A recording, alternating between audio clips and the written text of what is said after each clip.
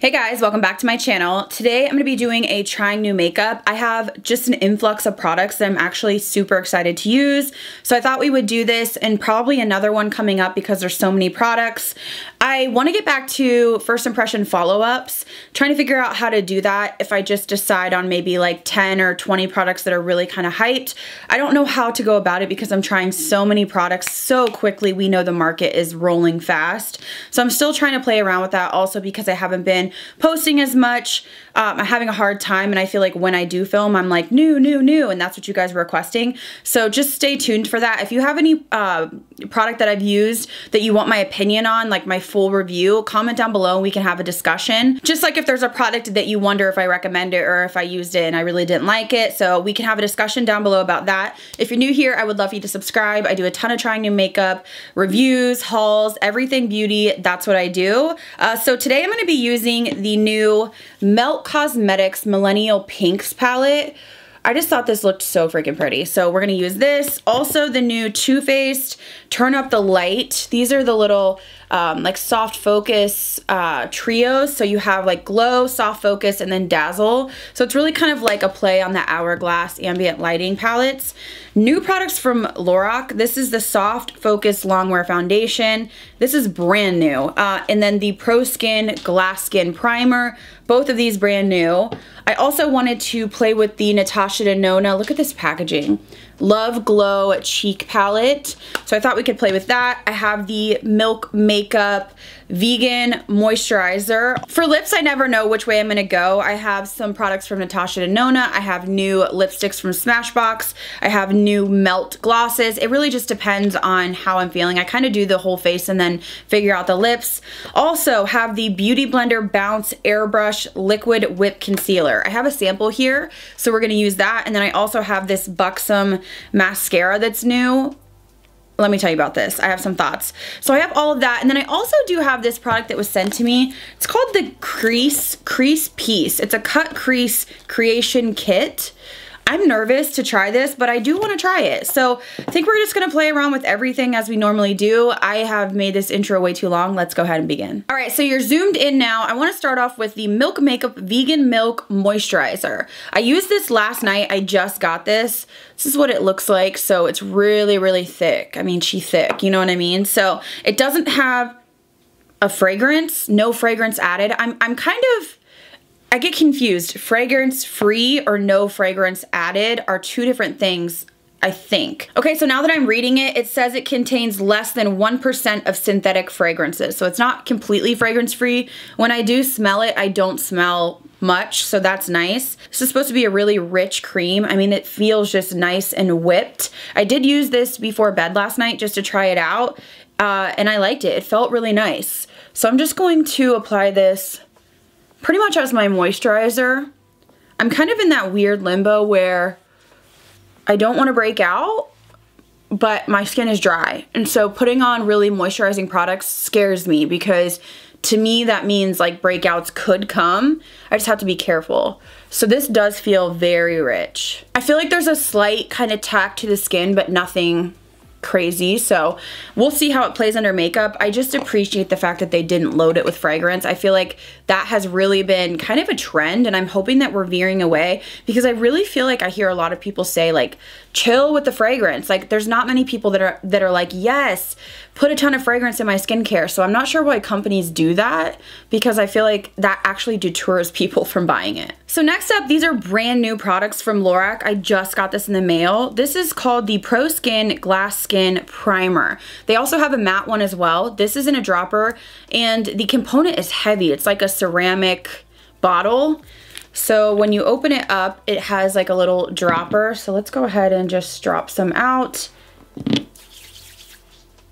It has a light scent, but I thought this said it was fragrance free again. It's confusing because I think fragrance free means that they didn't add fragrance or no, I'm not sure. It's kind of like a weird, I don't want to say weird. I'm not educated enough on it because I thought no fragrance added. So like if there's a light smell to this, there might be a product in there, whether it be like coconut water or some sort of like oil or something that's making it have a light smell. They didn't add in like perfume essentially.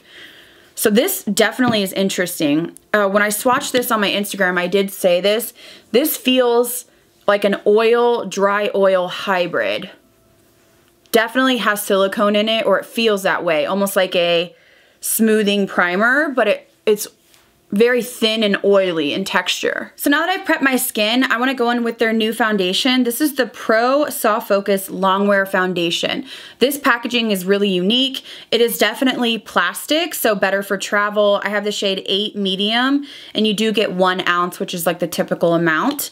It does have a pump on it, and this is very liquidy. I have no idea what to expect in terms of coverage. I thought the packet that it came with said buildable coverage, so it didn't say light, medium, or full, but you can see it's running down. So we're gonna try this out. I'm gonna use a brush on one side and then possibly the Tati Blendiful on the other. Okay, so right off the bat, this is good coverage. I would say a medium coverage right off the bat. It is very liquidy, so just keep that in mind. I might just use a brush for the whole thing and then use the Tati for my concealer. I'm not noticing a scent or a strong scent. I want to go in now with the Beauty Blender Bounce Airbrush Liquid Whip Concealer. So I have a sample here. I think I'm going to go in with this light. Okay, well, there we go. This 1.4 neutral light. So this is supposed to be full coverage with a natural finish. So it has just this little sample pack. So I'm gonna go ahead and apply this to my under eye. Oh, that might be too light. So I'm actually gonna go in and try 3.25 medium neutral. I just feel like maybe the swatches on the actual sample card looked darker than it is. So I'm just going to apply it under the eye. It's kind of difficult when you have just like a swatch. Okay, I'm going to go ahead and use my Tati. I will say, I don't know if I would say this is a medium concealer. Does that look light to you guys? Even being medium?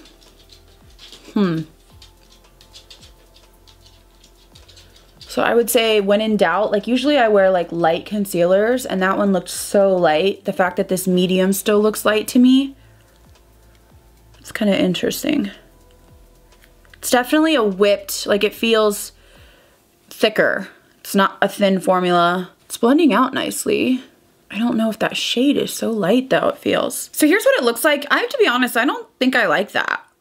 I don't see full coverage. I'm not sure if you guys do, but I'm seeing a ton of like blue. I don't think my under eyes look good at all. Because I feel like this just looks it just looks light. I feel like I almost look sick. I don't think it had good coverage in my opinion. Wow, see, this is why I'm glad I got a sample. Now, of course, it's just my first impression, but I'm gonna go in with the Iconic London Seamless Concealer in beige just to like tie this in because I just don't like that. And I feel like I don't want to ruin my whole makeup. This is a very thin formula, good medium coverage, and this color's a little bit darker, so I feel like that looks a lot better. I don't know if the shade was just off, but that was not, I didn't like that. So my first impression on that was not great. I'm gonna go in with the Huda Beauty Pound Cake just to set my T-zone, and then I wanna try out this Too Faced Soft Focus Powder.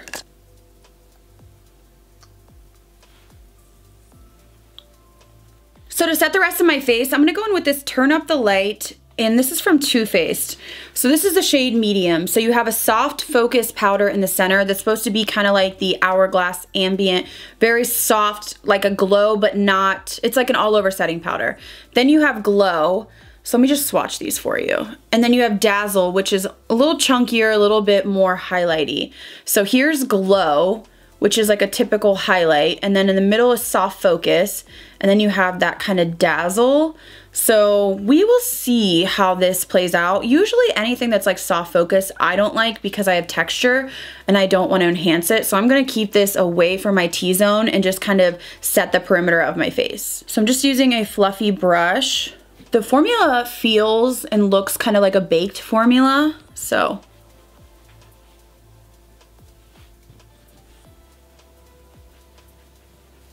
So my first impression on that is that I don't really see much of a glow, maybe a tiny bit. It didn't enhance my texture, which is good. I'm most intrigued by this glow, just because this really is, I mean, it's nice and reflective, feels creamy, like really, it's not dry is what I'm trying to say. The middle one doesn't feel dry either, but this one feels kind of dry and chunky. So I'm most interested to try the glow shade. All right, brows are on. I'm really nervous because I want to use this product called the Crease Piece. So this is the inner packaging. So this is a cut crease tool and it has different shapes, like 3 different shapes, and then you have 1 for each eye. So I'm gonna attempt to use it with the Melt palette. So I have to get it kind of set up here. So this is what the little tool looks like. So the idea is that you stick on the attachments and then you hold it here and you do your eyeshadow. So it's basically like an easy cut crease tool for people that aren't good at cut creases. I'm not the best, so I am really interested to try it out. Okay, so here's what the attachment looks like, and it says like wing R, which is the right side. And then if you flip it over, it has an adhesive strip so that I applied it on to the actual, what is it, like the wand. So this is the left side, so you apply it like this. It's kind of confusing, but when you do buy this, or this was sent to me, but it comes with a kit with like a paper and all of that to explain what to do. So essentially what you're gonna do is hold it to your eye like this and then put your shadow on, if that makes sense. So we're gonna try it. They do say to start with the deeper shadow and a smaller brush and then use a more fluffy brush with a lighter shadow above it. So to do this, I'm gonna use the new Melt palette. This palette is so freaking pretty. Like, it's just unreal how pretty it is. So here are the shades. I'm gonna start off with this shade right here. So I'm gonna use this little ColourPop brush from their set and we're just going to try this out. I'm like so nervous, I'm not sure why. I've never done this shape. I've seen so many people do it, but I just never felt like I was good at it. I don't know if it's like my eye shape or what. So I guess you could just kind of place it higher up or lower. We're just going to go for it. So you just hold it here and then just blend your shadow. This feels so awkward, but I mean, if it works.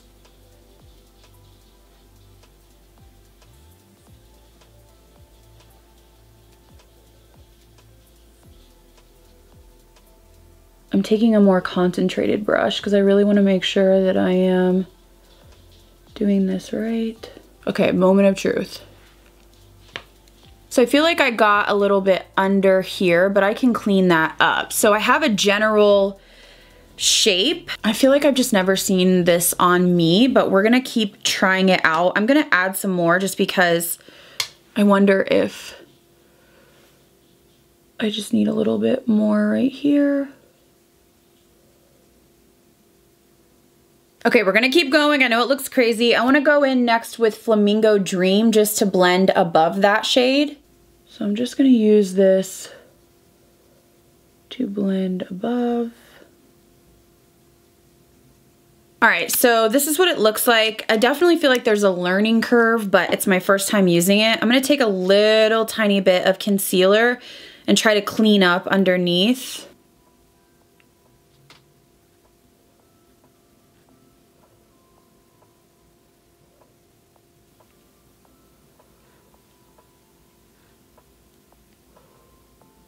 So I think I want to keep it really simple for the lid. I'm actually going to go into pink leather because it's just the matte and I've never done this kind of shape.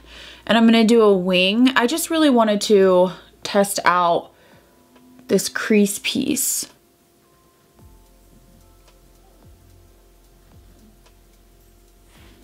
It looks more like peachy kind of cream in the palette, but it's coming off like more pink, which is nice. Sometimes I feel like matte looks are underrated. I feel like we always have this thought that we need to do a really like metallic lid, and some of my favorite looks just are all matte. So I am going to go off camera and do a wing just so I don't mess it up, and then we will kind of see where we want to go from there. So I did my winged liner off camera. I'm gonna go in with the Buxom mascara. This is their new Extrovert, and this mascara is phenomenal. I really like it. I've used it a few times off camera. It's gonna be hard to see because I have these big ol' wings on, but I have been loving this mascara.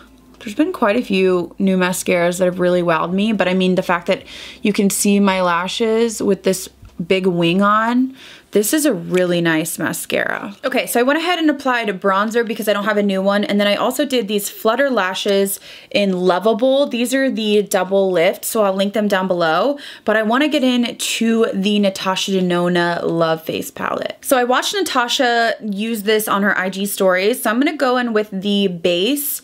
This is the first product she uses, and she uses a sponge, and she says to tap the product on and don't drag it. So I got some on my sponge. I'm actually gonna tap some on the back of my hand. I just wanna make sure that I'm not using too much, and we're going to tap this on. She kind of does it as like a blush highlight hybrid.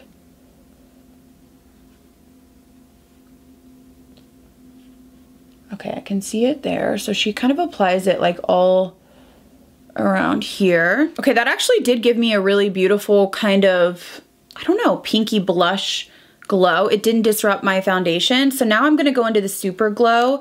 This is what she recommends to go in with second, and she uses a blush brush. Okay, that picked up a lot of product. I also see her kind of like wiping it on the back of her hand as well. And she just kind of goes up. Did she go up? Maybe she went down. Either way, she applies it, you know, you don't want to apply it right here, I don't think. I mean, you probably could, but she kind of applies it like a highlighter. So the placement of all these products is a lot different than like a typical blush, but you can see I look like I have applied blush. So next she goes into the highlighter, which is called the Glow Impact Powder, and she uses her finger. So I'm just gonna use all of these. She does say that you don't have to use all of these, but I'm just doing it for the purpose of trying it. So she just uses her finger. Wow. Okay, and she just like applies it on the top of the cheekbones. Cupid's bow. And then she also does take a brush to apply on the bridge of the nose and the tip. So this would be just kind of like a typical highlighter. I have to say, I'm pretty shocked because I thought like just having texture, I was like, ugh, you know, 4 shimmery blushes or highlighters, but it is looking nice on the skin. Okay, and then lastly, she goes into the Diamond Powder, which is the pink. And I mean, it's like really reflective, and she just applies it on top. Now this one, oh wow.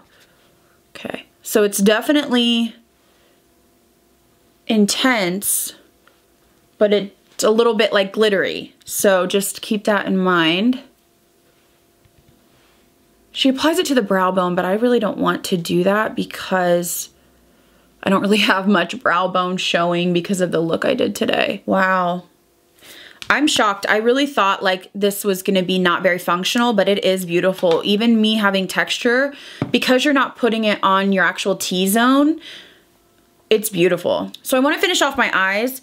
I'm gonna go back into the Melt Cosmetics palette, and I wanna go into the shade Modern Love again. And I'm just going to smoke this on the lower lash line. This is gonna be pretty natural in here. The one thing I would have liked to see in this palette would have been one dark, like burgundy shade instead of maybe like the black or the navy, one dark shade, because this is like the darkest pink shade you have, unless you want to go for that kind of gray navy or the black, and I don't really want to do that because I want to keep it pink. So that would have been helpful, but of course I could just get something else out of my collection. And then I'm gonna go back into Flamingo Dream, and I'm gonna use this with a fluffier brush to soften that and just kind of blow it out. And then I want to take the shade Pink Noise and apply this to the inner corner. Wow, that is beautiful. Oh my gosh.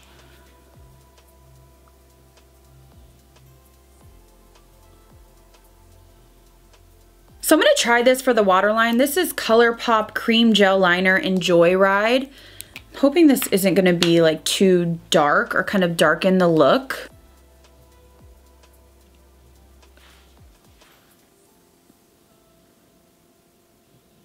So I think I want a little bit more depth. I think I'm going to mix this shade right here with literally a pinch of the black to see if I can just like deepen it a little bit right here.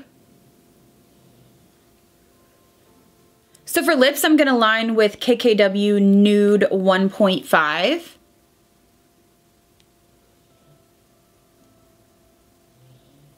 So I have these new lipsticks from Smashbox. I wanna try this one called Just Barely. They're really creamy.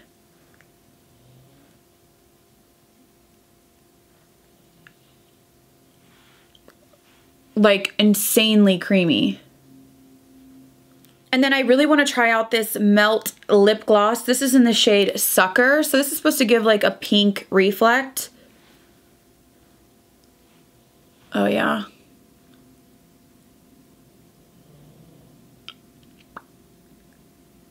These smell good too, like cake.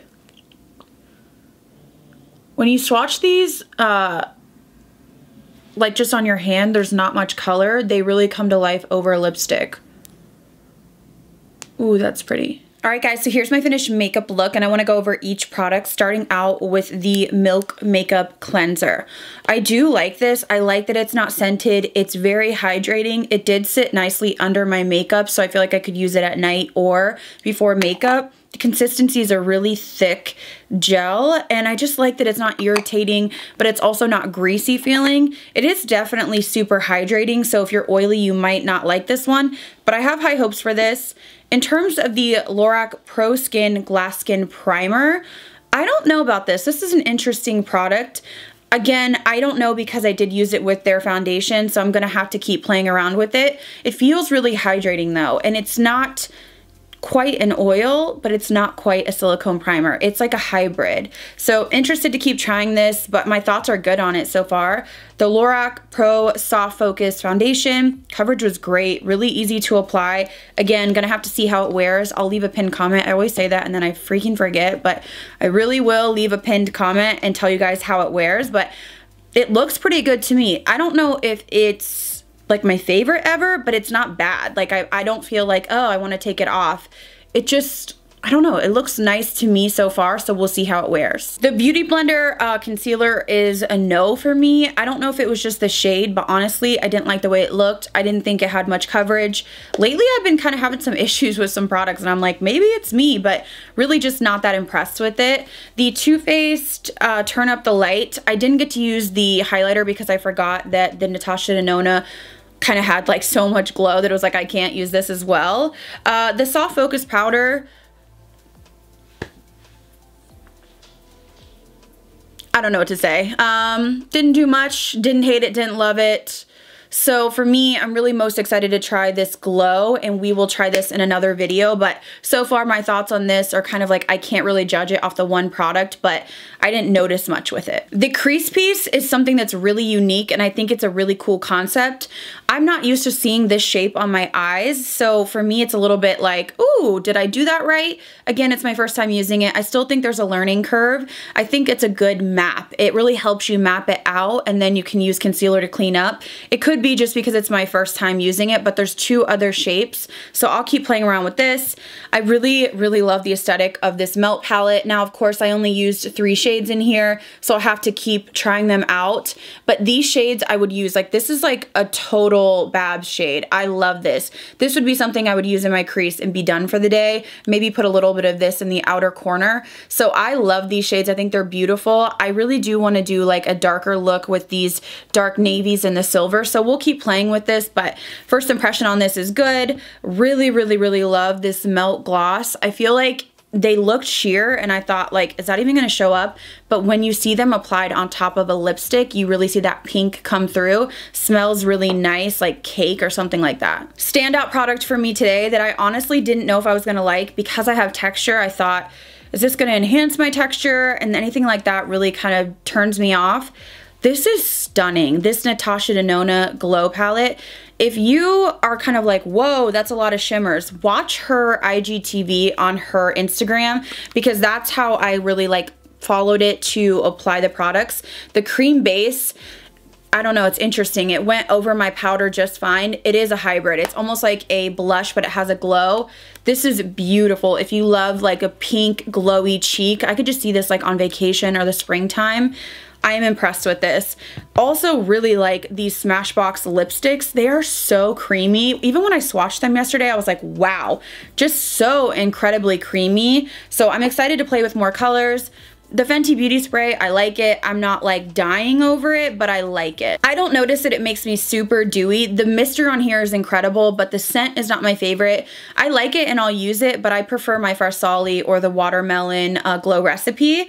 And then I think that's it. I love the Buxom mascara as well. So really, we had a good trying new makeup day. I'm gonna keep playing around with these products. I wanna know your thoughts down below. What do you think of everything that I applied? Would you use that creased piece? Do you think you're gonna pick up the Natasha Denona? I'm sure a lot of you already have and you're probably like, you're late. I was late. I was just not filming a ton. So hopefully you guys enjoyed this video. I have a ton of new products coming and another trying new makeup, and I have a Sephora haul coming, so stay tuned. Thank you guys again so much for watching. I'll see you in the next video.